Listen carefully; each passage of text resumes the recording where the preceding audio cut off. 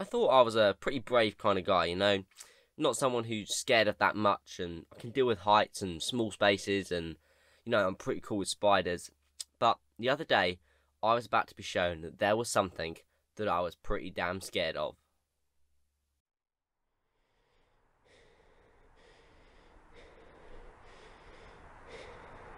Are you okay?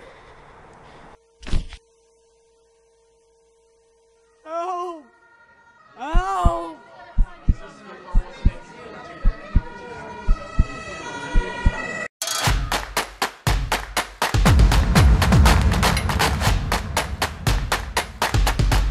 It wasn't quite that dramatic, but yes, I did faint, and I woke up on the floor with a nurse over me saying, "Are you okay?" So after kind of fainting and not feeling good a couple of times kind of around needles, I thought, you know what, I'm actually going to find out a little bit about fear and about the fear of needles. So what I've done is I've kind of done a bit of research and kind of talked to other people and kind of my own experiences, and I guess kind of I put together a little kind of a bit of kind of stuff which I'm going to share with you guys.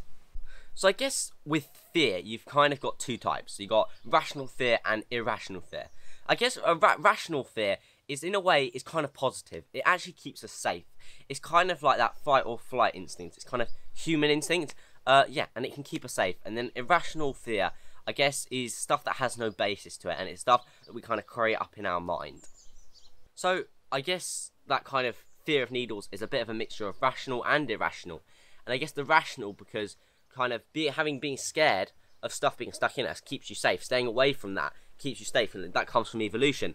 And then I guess the irrational part is actually having injections and stuff is good for you, and there's no harm in it, and it's really important to keep you safe and keep you healthy. So I guess, yeah, that bit of it is irrational. So yeah, I guess it's a mixture.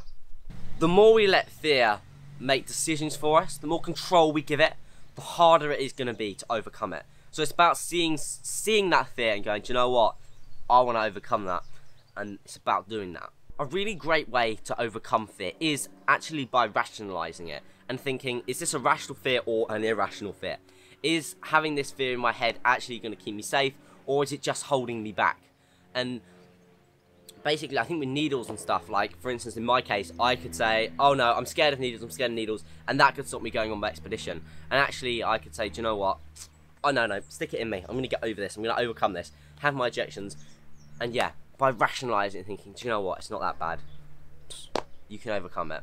And I guess, yeah, sometimes it's about remembering that what doesn't kill you makes you stronger. About having a needle, it's not going to kill me, but it's going to make me stronger. Not by just, you know, healthy stronger, but also it makes me stronger at myself, knowing, do you know what, I can actually overcome stuff. Okay guys, so I'm literally just off to get my second load of travel vax, but I'm a bit apprehensive. Hopefully I won't faint this time. Let's see how it goes.